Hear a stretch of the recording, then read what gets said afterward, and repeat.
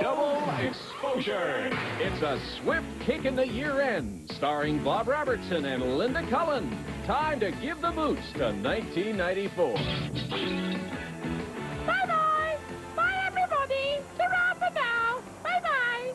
Hello. See your boarding pass, ma'am. Welcome aboard, ma'am. I don't have a boarding pass. Oh, we'll have to put you in row 74 in the middle. Oh, not again.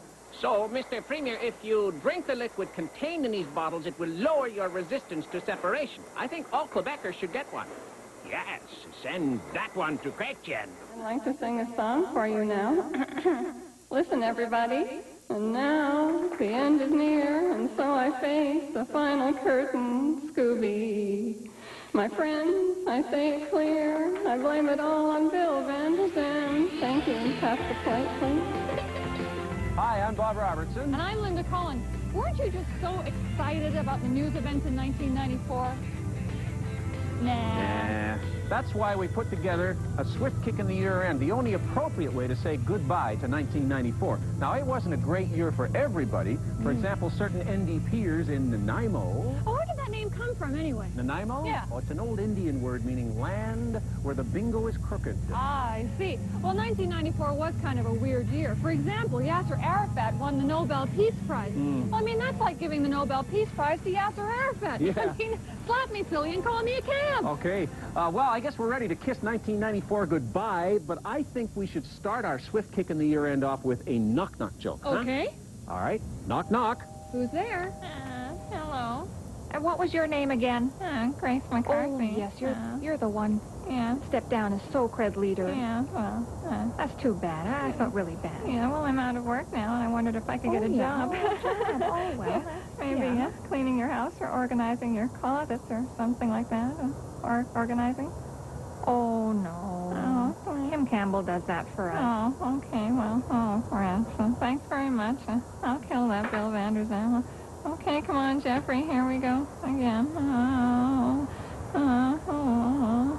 Anyone else need any work done on this street? Cutting grass or anything like that? Yeah, those houses over there. Okay, thanks a lot. Bloody hell. Ever since we sold the Britannia, this is how I've got to travel. It's a bloody nuisance. You get your feet wet, or you could even step in something. You know? You stepped in something, eh? Oh. And this is the carving we did of your wife. I think we got the Uncanny. teeth just about right. Looks a lot like her, right? And the good news is the British Crown's going to pay for all the land claims because they took it from us. So, Mr. Philip, the money? Right. No. Where's my American Express? Okay, Mr. Robinson, you make sure you just stay away from those logging protests from now on. Oh, not if there's TV cameras. Look, I mean... Isn't your Andy Warhol 15 minutes just about up? Oh. Here, let me get those handcuffs off you. Oh, thanks a lot. I appreciate it. Oh, gosh, look, cameras. Mr. Robinson, what was it like in jail? Well, let me tell you. Oh, here, let me give you my better side. thanks. Okay. Well, it smelled like brute, and they made you stand with your arms out like this to go to the washroom. Hey, we all heard that you got a tattoo. What about it? It was a tree stump. It was tattooed on my left cheek. Very attractive, really. A rump stump, it was called. And, Well, let's have a look at it. Come on, let's have a look. Oh, I'd rather not display it. Come on. I'm sure you see it all the time on ex-cons like me. Come on, please, just one shot. Come on, let's have a look. Drop your drawers. Okay. Who is this guy? Prime Minister, I'm Mike Harcourt, Yeah. Premier British Columbia. Yeah. I can't believe you're the Premier. That's a laugh. No, really, I am I the Premier. don't believe you. Why are Watch you the poll. following me? And then I don't know what happened. It was incredible. I won the election. And I said, gee, nobody even told me I'd been nominated. So that's that. So now I'm just trying to get myself out of this mess because I don't even know what I'm doing here. What am I doing here? I don't know. Where am I? We had a little fun today. We glued Ralph's lips together. A bunch of us got together, you see, and we went over and we grabbed Ralph and we did it because how many times could we actually stand it? Having Ralph ask us all the time, have the bar open during panel session. Hey, Premier Johnson, did you hear that they glued Ralph's lips together, huh? Yeah, used crazy glue on the lips. I've never seen anything like it. I voted to glue his legs together. Let me try my French on you. Au revoir. Maintenant vous avez le choix. And also 1-800-LE-PARTY. How's that, huh? I'm Preston. Open. Major luck. Monsieur Manning, je m'appelle Gladys et je crois que vous êtes coucou parce que moi je préfère Monsieur Chrétien. Okay, be right back. You know, politicians just haven't lost their ability to be space cadets, Linda. No, and I think they could have used a couple of those up in the Hubble telescope in 1994. Yeah. And using the telescope, scientists found a gigantic black hole in space. And you know what was inside that black hole, Bob? 10 million Atlantic cod, 2.5 million West Coast salmon, and the Liberals' referendum strategy. Wow. Hey, the hottest selling Canadian book in 1994? What was that? Easy. Stevie Cameron's book saying Brian Mulroney ripped off Canadians. I don't believe it. Oh, yes. And you know that book sells for over $30. So Brian Mulroney wasn't the only one ripping off Canadians. No, and Stevie Cameron wasn't the only one peddling something. I saw this bike in the shop. I like this, you know, know. pay for I'm that. going to take it for a ride. No, Look out, everybody. Come back with that bike. Where you going on, you? Hey, you know, people, come on. You can't catch me. Oh, boy. Born to be wild. Get off, Mike, okay? Come on. Born to be Get wild. off, Mike. Come on, please. I keep coming your way. Stop. Hand over that bike. Well, I don't think so. Give me that bike. Come on, give me. You will have to catch me first, eh? No, not again. Come back. Oh, boy, this is fun. If you want China to trade with Canada, you give us that bike back. Okay. You like the music? Mostly I like to watch Mr. Yeltsin conduct the orchestra. Macho, macho man. I want to be a macho man. Macho, macho man. I want to be a macho man. Macho, macho man. I want to be a macho man. Nacho, nacho, man. I want to be a macho man. Big hand for Boris Yeltsin, Macho Man. Please welcome our next contestant on Name That Tune. Now, hopefully our next contestant can tell me the name of this song, which is very well known. It's a song about kickbacks and highways and bingo, and he should know it. How about it, Mr. Clark? Well, let's see. Perhaps it's that old Led Zeppelin song that we loved in high school, Highway to Heaven. Remember they used to play it last at the sock hops? Let me see if I can perform it for you here. They're buying a highway to put there, so the unions will vote for us after they're done. It's a highway to heaven, tra-la.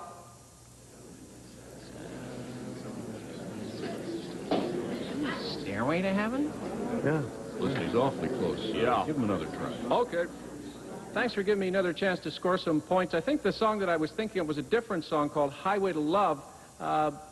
We love the unions, highway to love, tra-la. No, that's Freeway of Love. 10 points goes to Linda Reed. Miss Reed, how do you feel about winning the Name That Tune game? I think I did a pretty good job today. I mean, Glenn should have known that song. It was easy. Snowball Cod left to fish in Atlantic Canada, so we started a singing group called the Three Amigos. We're good. Oh, yeah, let's all sing out. Was this your idea, Premier Wells? No way. What about you, Mr. Harcourt? Do you know what's going on? Automaton, Commander Chrétien. Just leave the strap, okay? We're ready to start the attack on the deficit. I want to introduce her to the head of Operation Downsize, General Reduction, and Major Cutbacks. We will blow up the deficit, yeah. That'll be a blast. Yeah. Is he really in charge of attacking the deficit? Step this way, sir, and we'll give you a really good view of the deficit. I guess it's big, eh? Oh, yes, it's huge and it's frightening. So up you go. Is it safe? Oh, of course it's safe. Just keep your head down there and no problem, and just step into the observation post, and we'll give you a good view of the main battleground for the deficit, Chop Chop Hill. Just look through there. Put a quarter in it, actually, and you'll get a real good view of Chop Chop Hill. Is that Chop Chop Hill there? No, that's it over there, actually. And that's what we use for spying on GST cheaters. Just have a look through that there. By the way, I wonder if you could help me remove a bullet from my shoulder here. No problem. I do it for Trudeau all the time. You know, it's very, very easy. And there we go, okay? That feels much better, sir. Thank you very much. Boy, oh boy, I'm tired from all this deficit fighting, and it makes me need to use the facility. Right, you know, right over here, sir. Right over here. This is the man who guards the outhouse, Private Latrine. Nice to meet you. I have to go very, very badly, so here I go. Go with him, Corporal. Whoa, it's dark in here. Yeah, be really careful where you sit. Why?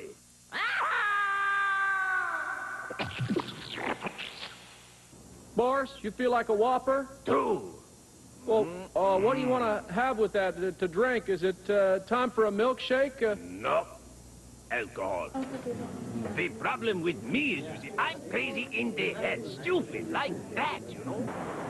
Oh, yeah, well, look who's here. Marty McSorley, spoiled millionaire hockey player. Mr. Bevan, you better not say those things about us guys. So otherwise, me and Chris Chelios and some other guys will come over to your house, you know, and break your face. Oh, yeah, well, you better not try it, you big, hairy, overgrown buffoon. You may be a millionaire. I'm richer than you. Boy, that little weasel Bettman's tougher than he looks. Ow!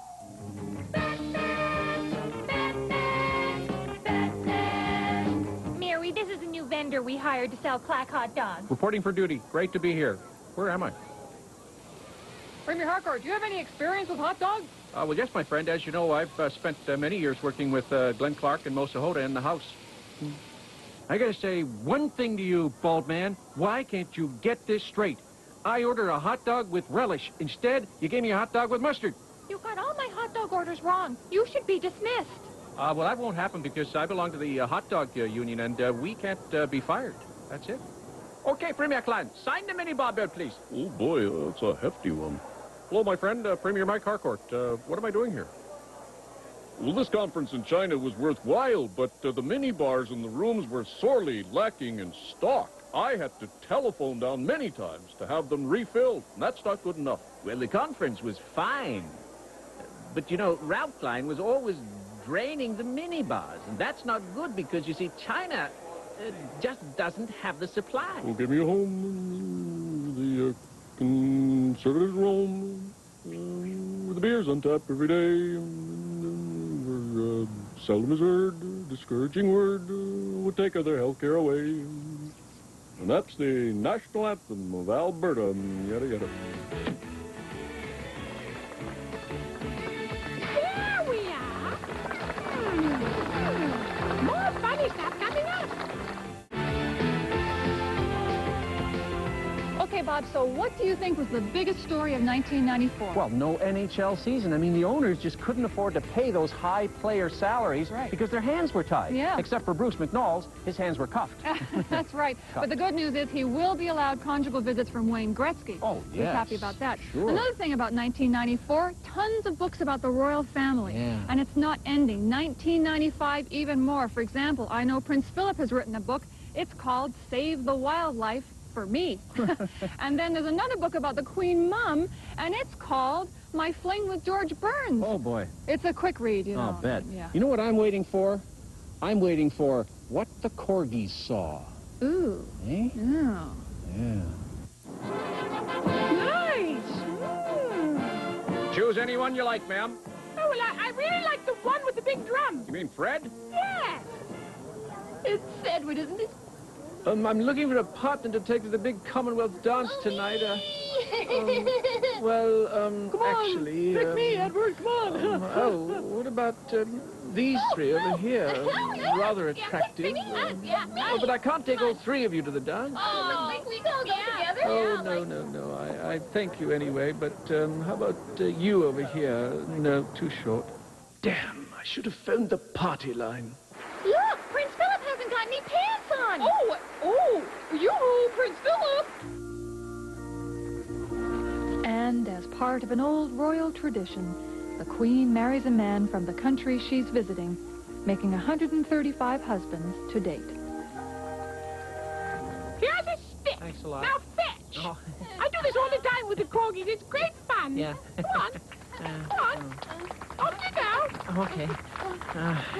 You know what she's talking about? No. Anybody know where we're supposed to go? No. Why don't we go around this corner and sell it to this guy? Oh, yeah. Hi. Hi. You want a stick? Oh, yes, please. Sell it to him. He likes to pick up sticks. Thank you so very, very, very much. Oh, hello, my friends.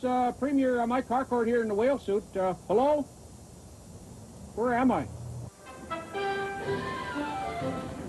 Okay, we need only the smartest soldiers for the attack on the deficit, so I would like to give them a little quiz. All right, sir, I'll line them up. Okay, soldier, first question, how big is the deficit? 43 billion, sir. That's right. That's good.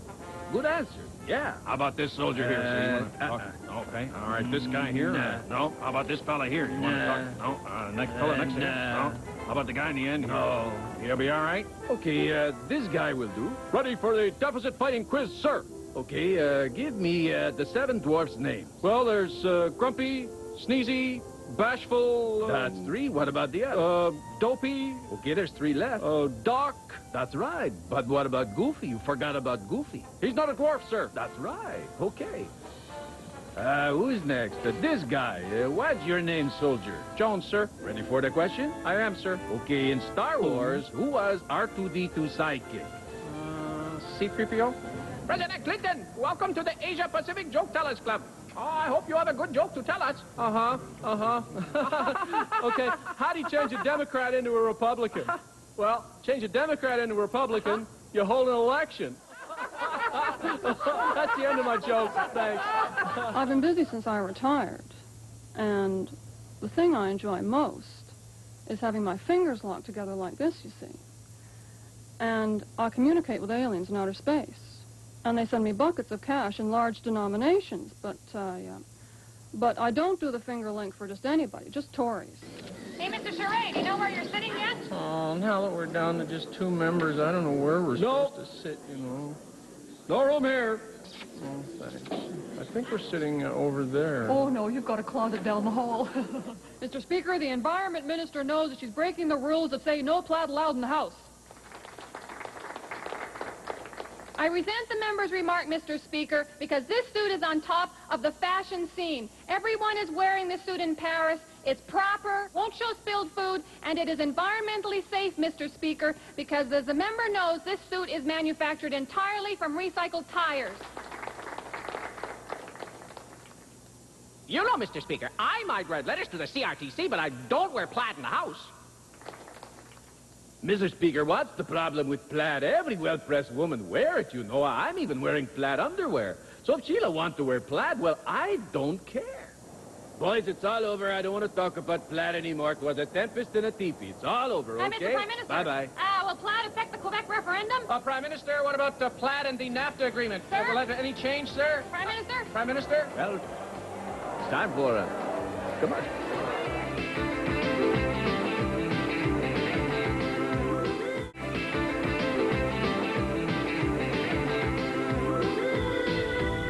Okay, it's green. Let's go. Oh, yes. Hey, we hope that you're enjoying Double Exposure's swift kick in the year end. It's our wild, wacky look at the past Bizarre. year. Yeah, we're having lots of fun. And now here's some good news from 1994. Give it to me. We managed to cut cigarette smuggling. Right. And they did that by cutting the taxes on the cigarettes. Yes, but you know, the bad news was the government had to retrain 10,000 cigarette Oh, smugglers. yeah. Well, what they did was they made them theater ushers because they were so good with flashlights. Oh, and you know, the Windsor, Ontario casino, it raked in big bucks in 1994, but not Vancouver. No, they turned down the waterfront casino. You see, the people said... What did they say, Bob? Well, they said since they elected the NDP in 1991, they learned that gambling doesn't pay. Oh, that's right. Yeah. Well, not everybody's immune from gambling. You know, even Britain's Prime Minister tried to get lucky. Hello, Mabel.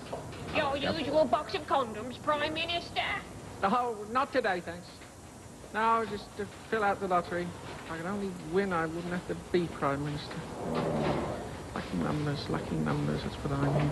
There we go. Well, I've started a new party, but there's so much to pay for, like paper and buttons, so I've had to take a job as an elevator operator to make ends meet. Your floor. I sure appreciate you boys running with me, because we're all that's left of the Democratic Party after that terrible election. Mr. President, where are we going? Well, we're going to find a Burger King, and then we're getting out of town. Because those Republicans are real scary. Come on. Well, you know, General, if we are going to attack the deficit, we will need to blow apart the CBC, and that would take some heavy weapons. Well, these armored vehicles should do the job. They're big, too. Look at this, sir. Hello? Oh, boy. And if you come around here, Commander Kretchen, we got our secret weapon. It's a combination dipstick and anti-CBC device. Yeah. Want to try it out, sir? Go on. Go ahead. All right. Hey, huh? Yeah, I like that. That should work well against the CBC, yeah.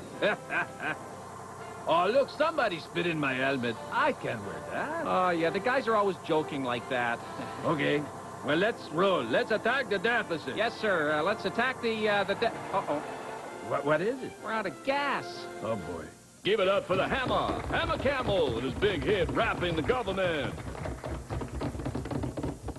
Listen to the hammer, because I'm the chosen one to fight, fight, fight the government.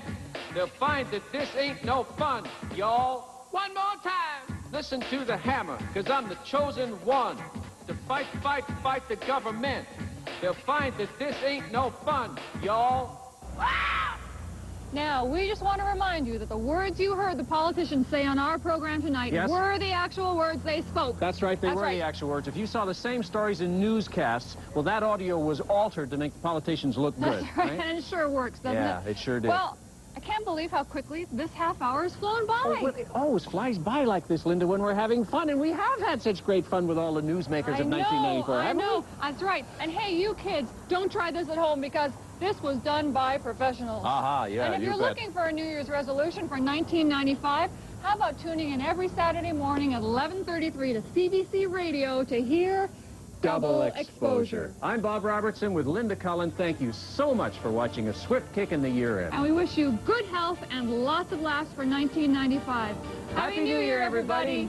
We had a little fun today. We glued Ralph's lips together. A bunch of us got together, you see, and we went over and we grabbed Ralph and we did it.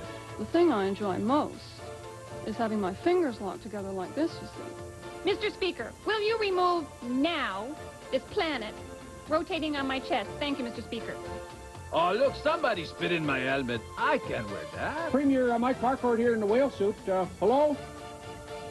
Where am I? Choose anyone you like, ma'am. Oh, well, I really like the one with the big drum. You mean Fred? Yes. Mabel? Your usual box of condoms, Prime Minister. Oh, not today. See, the problem was, I didn't even know I was nominated, and then we won the election, and I became the premier, and all I can tell you is it's been a real pain in the butt. All I can say from my point of view is, I would much rather be a poinsettia. This is the Canadian Broadcasting Corporation.